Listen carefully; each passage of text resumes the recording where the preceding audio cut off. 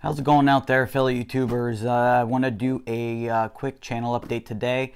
Up until now, I've been concentrating on a lot of gaming stuff, VR, a lot of Nintendo Switch lately, which has helped my channel double in size over the past 2 months. I want to thank you, everybody who has subbed to my channel recently, and just let you know that this is going to still be a gaming-focused channel.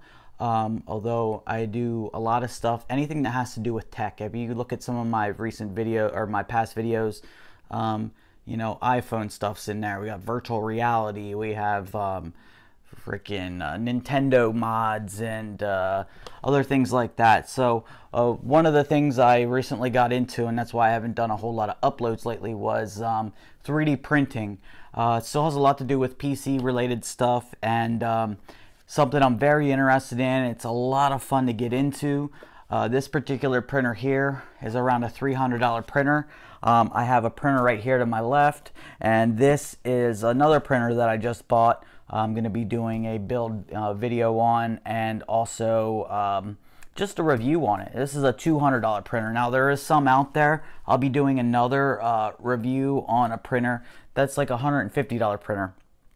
So it's available to everyone now, but I just want to give you guys a heads up.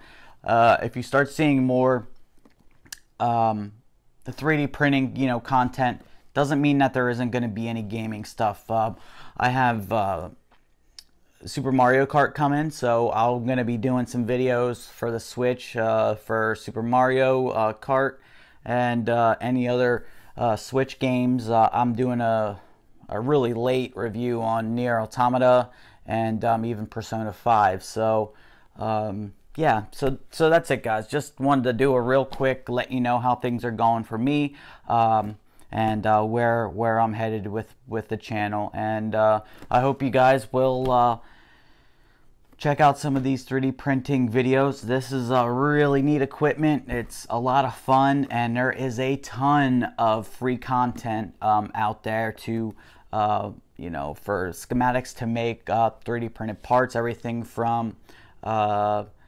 CSGO knife that I made to just printing parts to upgrade my printer and make it better. There's a Nintendo Switch 3D printed mod for the dock that I'm going to be posting a video of. So there's all kind of stuff out there. But anyway, just wanted to give you guys a quick heads up, and I'll see you in the next video. Thank you.